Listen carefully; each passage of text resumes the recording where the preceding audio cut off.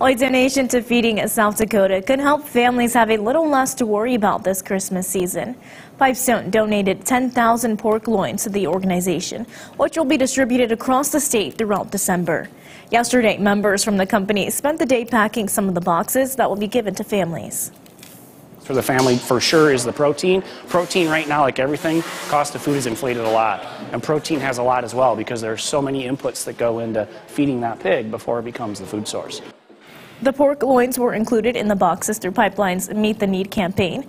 This is the largest donation Feeding South Dakota has received from the company.